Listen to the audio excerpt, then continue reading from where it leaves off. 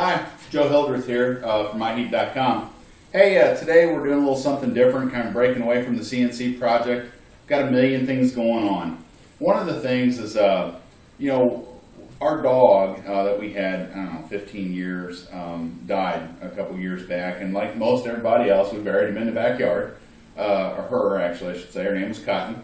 And so my wife said, hey, wouldn't it be kind of nice if we had some sort of like little stone or something to put out there, or plaque or something out there, just because. And look, in my experience, if Mama ain't happy, well, nobody's happy. So if she wants it, guess what? She's gonna get it. So, but before I start here, one of the things that I had to do is I kind of roughed out a plaque for the dog that I want to cast in aluminum. And one of the things that I discovered was that my old casting flasks were kind of beat up and really not very usable. So, and even at that, the ones that I had were too small. So the plaque that I made is roughly 8 by 12, and we'll take a little closer look at this here in a little bit. It's 8 by 12, so I want at least 2 inches of sand all the way around it. So I need a flask with inside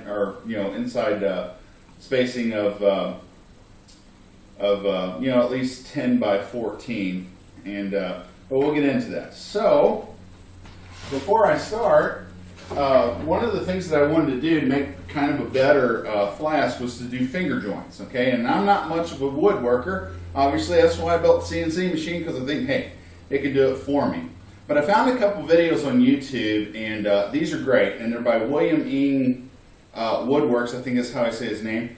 And he teaches you how to make this crosscut sled, or in this case a dado sled, using the 5-cut method that squares the fence within thousandths of an inch or less of being truly square. Excellent.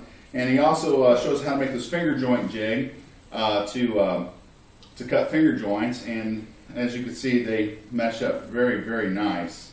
So we'll get into that. So we'll bring the camera over here and take a little bit closer look and go from there. Okay, so in this view, you should be seeing a closer look at the finger joint jig. Now I'm cutting my finger joints at 3/8 or whatever my dado my 2 dados in the chipper stack end up being. Again, I'll put links to his video on both the website, and I'll try to remember to put links underneath this video so that you can see how this is made and adjusted. This is a very accurate jig, and so here, if we get a closer look, you can see that these are nice, snug fitting, have enough room to get glue in there, but they're not so tight that you're going to have to beat the crap out of them with a mallet to get them in. And you see they fit well, so this is going to make a great flask.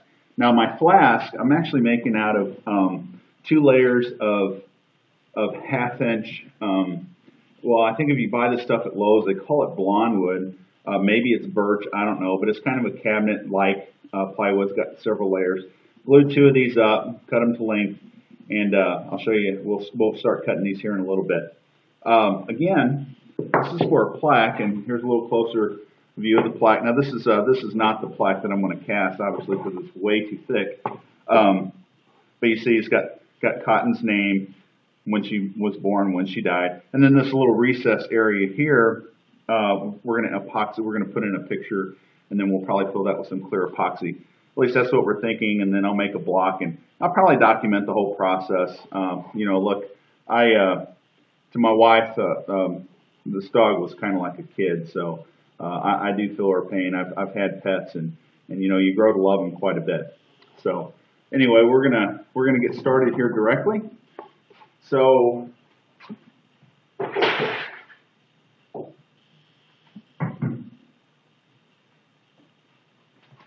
here are the pieces to my flask, and you see we have 2 long, 2 short. They'll get finger jointed together. You'll see that they'll be fairly decent sized flasks, and we'll come up with some matching hardware on the side later. So the first thing I'm going to do is I'm going to put all these together, and I'm going to mark the top. It's very, very important that we have a reference. So I'm just going to put some marks across here so that these all face together. And then we're going to start. So let's get this out of the way. Now it's important to decide which is going to be your front, which is going to be your back, or whatever you're going to start with. Okay, so this is my flask like this. I don't know how much of it you can see in the camera. I'm going to start with these ends first and then come back and get these. So we'll do that. I'm going to set these aside because we're not going to need these right now.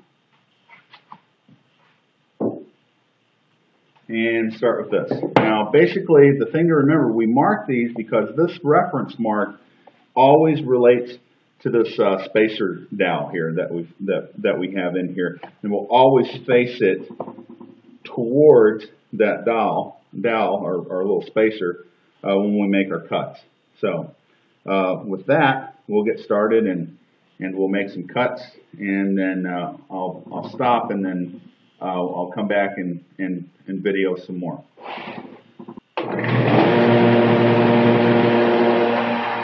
So I have the mark facing this way.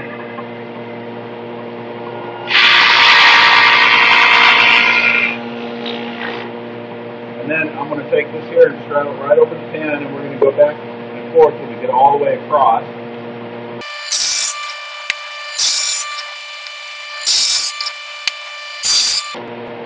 Okay, now we're going to turn it over, and again we're going to keep the mark to the left. Alright, I'm going to finish cutting these and then we'll come back. Okay, now that I have both of these cuts, remember that we cut the reference line over here. The next thing to do is to cut this, the long parts here. Now remember, these got to match these, which means that we have to have some sort of spacer here to make sure that we cut right on the edge so that that fits in there. Well, the nice thing is that this here is the perfect spacer. So here's our mark. Now this is where we're going to vary a little bit. We're going to put the mark and face it this way, put that over there, and then we'll take our first piece here and make sure that our mark is facing this way. We're always facing this way with the mark on the piece that we're cutting. And we're going to put that right there, and we're going to start our cut here, and then we'll move across and cut this one here. So let's get that one going. Let's move this out of the way a little bit.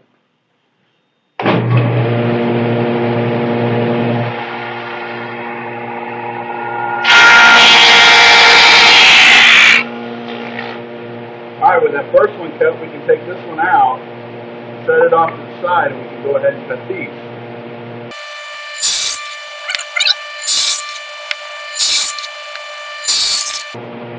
Okay, again we need our spacer. We're going to put the mark this way. We're going to straddle that. We're going to put that right up next to it. Remember, this mark is going this way. Snug them up. I'm going to do the other one exactly the same way. When I get them all cut, we'll come back.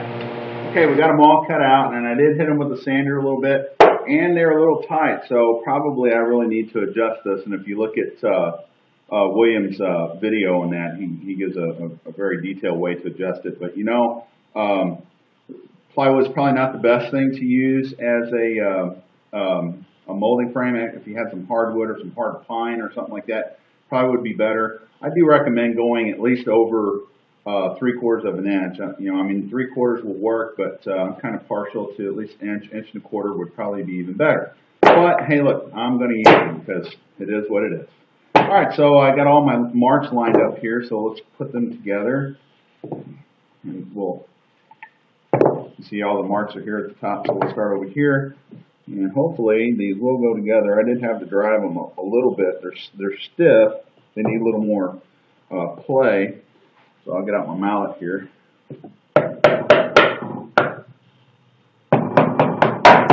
Okay. Same thing over here. That one actually went together a little better. So could be my bit slipped or something on there. I don't know. But point is, I think this will work fine for what I need it to work for.